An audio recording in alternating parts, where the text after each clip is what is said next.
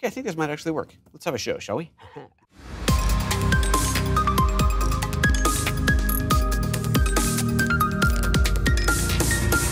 Good morning and welcome to PhotoJoseph's Photo Moment, the first live, thrice-weekly show here on YouTube at youtube.com/PhotoJoseph every Monday, Wednesday, Friday at 9:30 a.m. Pacific, unless it's today, which is a Wednesday at 10:30-ish a.m. Pacific, because I have been out of town and I just got back. So for those of you who missed the show, thank you for tuning in this morning. It's lovely to see you. I know I got a lot of tweets and Facebook posts and all those good things saying, when are you back and all that? And that was most awesome. So let's just see who's here this morning to start. Let us bring up the comments. Let's hope this all works. It does. And let's see what we got. Carlos Men, greetings. Hello from Panama. Did the GH5 course ever get updated for version 2X of the firmware? No, not yet. It is still on the list, but no, it will happen. It's just there's a lot. The list is big. SkateTube, hello, good morning. SRO Digital, welcome back. Well, thank you very much. Sean Bagshaw, greetings, my friend. Jet lag. Just a little bit. I'll tell you about the trip here in just a moment. Marbuana, hello from Bandung, Indonesia. Right on. Jake Guptill, good morning to you. Martin, sorry to read that BA were as rubbish as they have become of late. You know, the BA flight over the water was great. The BA flight from Italy to London to Heathrow, it wasn't that it was bad. It was, my house is falling down. It was just that okay. I fly a lot, right? I mean, okay, I used to fly really a lot. Now I fly like kind of a lot, but I fly enough. When you can't get free coffee on a flight, it's like, really? It's a 2.5-hour flight and you want to sell me a cup of coffee? Fine, just give me some water. Oh, I'm sorry. The only water available is out of the tap, the crappy, tastes like metal airplane tap water that you serve that every travel guide in the world tells you not to drink. If I want real water, you're going to sell me that too. I can't get water or coffee included in my plane ticket anymore. That's a bit rubbish. I think that's a bit silly. That was Aer Lingus on the way in and BA on the way back. Same thing for the short leg. I mean, just, that's lame. Even Aer Lingus, not to like really, but really, Aer Lingus, no alcohol. I mean, come on, I'm traveling with a 3-year-old for Christ's sake. Give me a drink. No alcohol, no free alcohol, complimentary alcohol on the way there. On the way back, though, I was on BA. There we did have complimentary wine, and that was very nice. And the purser was very kind. He's like, oh, you have a 3-year-old. Here, have some wine. That was really nice. But actually, the kid did really, really good on the trip. Yeah, BA, that was a little, come on. How about some free water at least? Jeez. Gentlemen, good morning from sunny Riverside, Alabama. Excellent. Lucid Productions checking in from Davis. Love it. SRO Digital, you've been missed by the looks of the viewing figure. Yeah, I know. It's good, man. Look at all these people tuning in today. This is fantastic. How was my trip to Slovenia, Clement? It was awesome. I'm going to tell you guys all about it in a minute here. Hello there, Clem Pro. And Talman Murphy says, I'm back too. Had a quick trip to Tallahassee for, let's scroll all the way, for work. Not as exciting a year trip. Hey, Tallahassee's cool. Assured Creative Media, did you manage to get the slider one updated? No, and I will talk about that. Everybody's in loud and clear. I'm back. Whiskey Throttle says back from Slovenia. I was there on vacation, did a little work while I was there as well. Whiskey Throttle, I like the name Whiskey Throttle. This is good. We may have to talk. Ricardo, hello. Created by Beatrix. Hello from Seattle. Met you at the LUMIX offices. Oh, excellent. Okay, so here's a cool story. So you know this trip, I'm doing this thing for Lumafusion and Gnarbox. And that was part, I mean, my trip was a vacation, but I'm doing a thing for them, and I shot something for them on the trip, told you all about it, tweeted about it, blah, blah, blah. I was up at the LumiTouch offices in Seattle, 3 or 4 weeks ago or so, and there was a chap there who was just starting off as a beta tester, I think. Is that right? Created by Trix? And he goes, I think I know you. You're PhotoJoseph. I was like, well, that is so cool. And I said, well, hey, next time you're on the show, say hi. And there he is, Created by Trix, is saying hello. So that is fantastic. Thanks for tuning in today. Haji Astuna Liviu, I totally messed up that name, I'm sure. Good evening from Romania. Matt Diver, you did miss me? Well, thank you. Give the 3-year-old a whiskey. Whiskey Throttle says, see, now we're thinking. All right, lots of comments, we're just gonna move on here. This is, wow, overwhelming. You guys are awesome. Would love to talk over whiskey. Now you've got my attention for sure. Okay, so first of all, I'm back. Was on a 2-week, it was a 2-week holiday. It was kind of pre-day. We had a little bit of a mini kind of a holiday before the holiday, visiting friends in the Bay Area. Drove down to San Francisco, which is like a 6-hour drive to where our friends are. Flew out of SFO Tuesday, 2 weeks ago. What's today? Wednesday? So 2 weeks ago yesterday. Flew into Venice. We got ridiculously cheap airfare from SFO to Venice. It was like $425 or something each. So crazy cheap airfare. Awesome. Flew into Venice, rented a car there. Which is a whole other experience. I will talk about that in another show, but the whole car renting thing is interesting. But it was fun to have a car. Drove from Venice to Piran, which is a Slovenian city on the coast, their only coast. If you look at a map, Slovenia has like this much coastline. and that city is Piran. I'd never been there before. Absolutely beautiful. Unbelievable drone footage that I got from there. Can't wait to show you guys that. And then the next day, drove the rest of the way to my wife's family, which is up near the Austrian border, and that is where we hung out for the next couple of weeks. While I was there, I did took a day off to go shoot in Socha Valley and the Alps with Luca, who is a photography tour guide, photo guide. He does workshops. He works for other companies doing workshops to help guide through the region, focuses on that area. I'll try to remember to put a link into his show below, but I'll be talking about him, to his website below here. Ryan, don't forget to do that. And I will talk about him more later. He's awesome. If you're ever out in the region, you definitely want to do that. John Doe, $1.99, thank you very much. I appreciate that. He's got a question. I'll come to that in just a second. So we did that for a day. And then just the rest of the time was really just with family, just hanging with family, enjoying life. The journey back was long. So we had to drive back to Venice, but we drove back. Let's see, we left my wife's family's home Monday after lunch, drove to Venice, got to Venice that evening, dropped off the rental car, went to a hotel, had dinner, an embarrassing dinner. We'll talk about that another time as well, or not, because it's kind of really embarrassing. And all right, long story short, there was a nice restaurant we were going to go to, but then thought, ooh, it's too nice. The 3-year-old, he's a bit like, he's been in a car all day. He's a bit, so let's not. We found another little place, kind of a corner bar. They serve pizza, great. It's Italy. It's got to be great pizza. Go in. I swear to God, it was microwave pizza. So upset. My only meal in Italy, and it was a like DiGiorno microwave pizza. Nasty.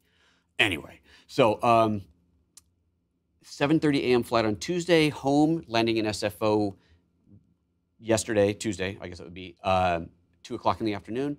Had planned on just driving straight home, but it took 3 hours to get out of the airport because customs sucks, takes forever. And by the time we got our luggage and then got the car, we were in rush hour traffic. We got as far as Vacaville, which is kind of north of it's just outside of the Bay Area, and went, forget about it. Checked into a hotel, woke up at 2 o'clock this morning. Everybody was wide awake, so we got in the car and drove the rest of the way and said, I'm going to do a show. It's just going to be an hour later than normal. So that brings us to here. That is the way. All right, John Doe had a question. Avia.io 4K, buy for streaming with GH5 or another recorder. Okay, so he's asking the Avia.io is that's the product. Is that the company? Is that the product? That's the product. It is a converter HDMI to SDI or HDMI. No, that wouldn't make sense. SDI or HDMI to USB. I think that's it. Very good device, very solid hardware. One of the few that will work with just about anything you give it. If I remember right, it's one of the few that your computer will see as a webcam. So if you wanted to take your GH5 and hook it up to your computer as a webcam to use on Skype, stuff like that, then that is definitely a good device to use. A little on the pricier side of converters, but it works. A lot of the cheaper converters, like the ones from Blackmagic, which are really, really good and rock solid, the way that they're set up, it's a Thunderbolt device, and your Skype or Google Hangouts or Zoom.us or whatever you're using will not see that as a camera. Those services are designed only to work with webcams. If you try to give it a professional camera feed like you get from a Blackmagic box, which goes in by a Thunderbolt, it won't work. So if you want to use it as a webcam, you got to go with something like the AVIO. And they have a 4K and a 2K version, so if you don't need the 4K, you can save a little bit of money. Hope that was helpful. Okay, so that was kind of what we did. So I will be talking about this a lot more, of course, because this is kind of what the work part of the trip was. But just to refresh you, part of what I did, I have 2 new clients. It's Gnarbox, who make this little thing. We've talked about this a bit before. And Lumafusion, or LumaTouch is the company who make Lumafusion, which is a very robust video editor on the iPad. What I was making a video on, and it's not done yet, but what I was working on, what I was shooting for, and what I will be talking about at NAB, actually, if you're going to NAB, you'll want to come to the Gnarbox booth, because there I will be talking about the integration between Gnarbox and LumaTouch. What you can do now is connect your iPad to your Gnarbox wirelessly. That's what you've always been able to do. And then within LumaTouch, this really awesome editor, it's kind of like Final Cut or Premiere, but on an iPad. It's pretty remarkable. You can access your footage from here wirelessly, scrub through the footage. You don't have to copy everything over.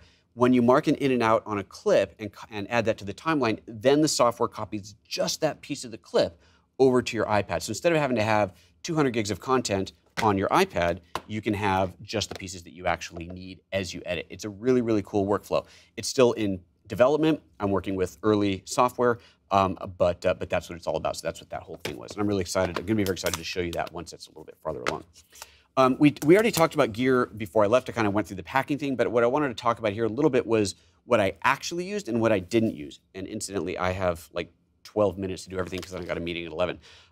So plug your ears real quick. Velcro's always loud. Headphones, always use those. Battery pack, this is the Goal Zero 17,000 milliamp. I used this all the time. This is awesome, really robust. I used the DJI Mavic Air a ton. Flew this a bunch. Unfortunately, when I got into the Alps, it was too windy. I couldn't fly it up there, but I used this thing all over the place. Otherwise, got some beautiful footage. I am in love with this new drone. That is fantastic. Shot, of course, on the GH5 a whole ton. Oh, look at that. Knocked off my, I'll fix that later. And with the microphone, the same mic I've always used. One of the new things that I did was I brought along this little Tascam recorder. This is the LR10, is that right? I want to say, is that right? No, DR10L, sorry. DR10L, little recorder. This is, instead of a wireless transmitter pack, this is a lav recorder. So you have this tiny little box, lav mic. I actually kind of threaded it into my jacket semi-permanently.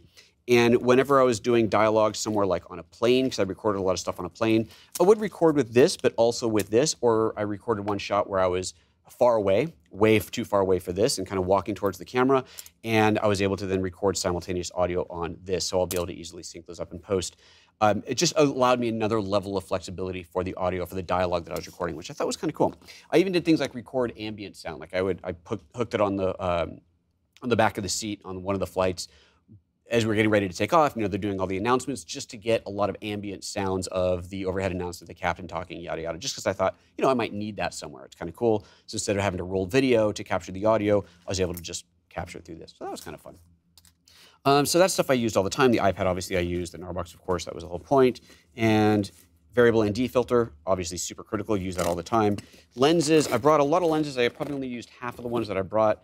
The 15mm 1.7, I guess I used that a little bit. The 25.95, I used that quite a bit. And that was the this is the lightweight shooting rig. But then I brought the big case with a bunch of other stuff as well. And that was more for because remember, the whole project was basically shooting a video within a video. So there's two videos that'll get produced out of this. There's the vlog entry, which is the bigger video. And then part of that vlog is about the production of the video that it was edited or will be edited on this. It's not done yet, but it's being edited on here. And that is kind of the video within the video. So when I was shooting this stuff, I was mainly just shooting with this little bit of gear, including the drone, and then shooting the other video, got into some of the bigger stuff. So I don't know how much of this I really want to unpack right now, but this is that Think Tank Airporter. What is this thing called again? Airporter. Airport Advantage Plus. Bitchin' bag. I got to tell you, this thing is awesome. It is rated for carry-on. Technically, it's too big for carry-on when the laptop is in here. It doesn't come with a laptop bag, actually. This is an older bag that I already had, but that fits in there fine. Technically too big with this in there for carry-on, but you can take that out, and that can be your personal item, if you will. Or since there were 3 of us traveling, if I needed to, I could have easily handed it to like my 3-year-old and gone, look, it's his personal item. But I didn't have to, fortunately. But without this in there, this is full-on legitimate carry-on size. The one thing in here that I do want to mention. See, I didn't use my time-lapse camera, so I almost always bring now a LX10. This is a little LX10. I've even got a power supply for it. If I'm going to do time-lapse, I use this thing because it's a camera that I can leave in the hotel all day long. I never did use it. Didn't shoot any time-lapse, so oh well. I brought a couple of my funky lenses, and ended up not using any of those. And some backup gear in here. Oh, I did bring the GX85 as well, so I had just for family stuff, personal stuff, if I wanted to have a better camera than my iPhone but didn't want to carry the GH5. There was a day of wine, is a wine tour, what do they call it? Wine, open cellar day. This is so cool. So you pay 20 euro. Yeah, 20 euro, you get a wine glass. And it comes in like a little thing you wear around your neck so you can't drop it. And you go from cellar to cellar for tastings. And it's there's like tons of people that go around from cellar to cellar. The weather was absolutely rubbish, so it wasn't as big as it usually is, but it was still a lot of fun. And I brought this camera along to shoot some of that. So you'll see some of that show up in the vlog video as well. Real quick on here, Trevor's saying, have you seen the new iPad? Should be perfect for that Gnarbox. Did they announce a new iPad? See, I try not to follow these things anymore. That's not true. I was on vacation trying not to pay attention to these things. No, I haven't seen the new iPad. The 10-inch Pro is what this is perfect for this combination. The new one, I think, if you're talking about, I heard there's some rumors about an education one, a lower cost one. If it's not a Pro, it may not be able to handle the 4K 60 footage, which is what I'm shooting and able to edit on the Lumafusion with the Gnarbox 4K 60. I don't know if the new iPad would do that, but I don't know anything about it yet, so that's just a big assumption. Okay, so that was that.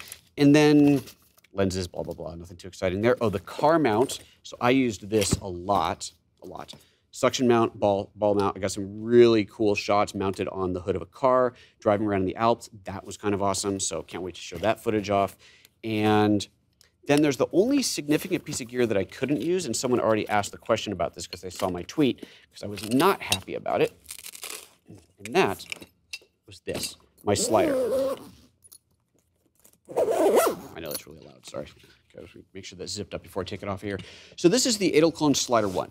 I absolutely love this thing. I've talked about it a bunch. I haven't used it much lately. It's one of those things you go, God, I gotta use my slider more. It's a tiny little, it's quite heavy. It's very well made. It's a tiny little motorized slider. This is actually an add-on to it so that you can get different angles on here. I don't know if any of my close-up cameras are hooked up here. Let me see if I can get that in. Yeah, that is hooked up. Let's get that into place. I can show you what that looks like. I don't know if that shot's gonna work or not. Let's try. Close up, there we go. So it's kind of a bad shot, but anyway, so this thing, you can see it kind of tilts up and down. This is an add-on head. I forget what this thing is called, but that's another little piece for it. Anyway, it's a motorized slider, connects to an app on your iPhone. Works great. The problem that I had was I launched the app and it said a firmware update is required for your Slider 1 before you can use it. For the most part, I was in places where my internet connection was limited to like GPRS, the absolute slowest speed, or 1 megabit Wi-Fi if I was lucky. I had crap internet. So I could not update it. Let it sit for 15 minutes, the progress bar didn't budge. So I'm assuming it is downloading the update. That pissed me off. So I tweeted to Gnarbox and they responded and said, open a support ticket and we'll talk about it. But here's the way I see it. Your iPhone or your smartphone updates the software all the time automatically. Fine. So it updated the software for the Slider 1. It updated the software with a required firmware update for the 2 to be compatible. So now I've got firmware in here that's no longer compatible with the software on my phone. Why not download the firmware? When the software updates on the phone, why doesn't it download the firmware pack at the same time so that when you do finally connect to it, it might be a day, a week, a month later, when you finally connect to it, it already has that software there ready to load. That was the situation as far as I understand it. I did not have the software there, so I couldn't load it. I didn't have the connection to download it, so I couldn't use my slider. So that really pissed me off. So I'm majorly bummed with that. I will update you after I talk to them and get that resolved, figure out what the real situation was. And the last thing was a new gadget that I haven't shown you yet because when it showed up, I didn't have time to do an unboxing as a live show. I did record some unboxings, but then the battery didn't work. This is the iCan B holder. What the heck number is this thing? DS2A, the angled one. I think I talked about it very, very briefly. But this is the angled gimbal. So again, when I first got it, it didn't work because there's something wrong with the battery. Props to iCan. They FedExed a replacement battery pack, so that's this guy here. They FedExed one to my friend's house where I was staying in San Francisco in the Bay Area so that I had this for the trip. But it meant that I had very little practice time before we actually hit the road. I used it a bunch. I definitely learned a lot while using it. My earlier shots are definitely not as good as the later shots. And I think it's a very cool device. I still definitely need more practice time with it, but hopefully I got enough shots to make it have been worthwhile to carry. But this is a really slick little setup. So I love that. That was fun. I'm looking forward to playing with that more. I'll talk about it more as well. And that is everything there. How are we on time? I got 3 minutes till I have a call. Let's very quickly see what's in this box, and then I'm going to hang this thing up. Scissors here. I don't know what's in here. I can't get through the tape. I have no keys on me. Ryan, can you bring me a knife? Maybe. Usually there's a knife here. Aha, never mind, I got it. What is this? Oh, okay. This is nothing exciting. It's a battery grip for the G9. So awesome. Thanks, Tom, for sending that out. That's the battery grip for the G9, so we will talk about that at some point as well. Okay, that's it. I've got a call in like 2 minutes, so I've got to go. Thank you, everyone, for tuning in. Let me see real quick. Anything else on here in the comments that I missed? Can you put the link of the car sucker up? SkateTube says, yes, so we will do that. We'll put a link to that down below. I don't remember the model. We'll look it up. Ryan will put that down below. It's from Manfrotto. It's awesome. I use this thing all the time. I've had it for years. I absolutely love it. And I've mounted some expensive cameras to some very expensive cars, and it's never fallen off. So I'm happy with it. The really good ones, you want to have the 3 sucker ones, so it's much more security, but this worked fine for me. Okay, that's it. Thank you very much, everybody. I really appreciate tuning in today. It was fun for a live show. I'm not going to do on Friday. The rest of the week, I am still taking off because it's spring break. I got my kids. We're going to go out and have some fun, but Monday, back onto a normal schedule. only for a week because then it's NAB, and then I'll be gone for most of that week for NAB, but I will definitely do shows from NAB. If you're gonna be at NAB, let me know. Say something in the comments. I will set up another meetup like I did last year. That was a lot of fun, so I will figure that out. But let me know in the comments if you're going to NAB, and we'll set up there. All right, guys, see you later. Take care. Bye-bye.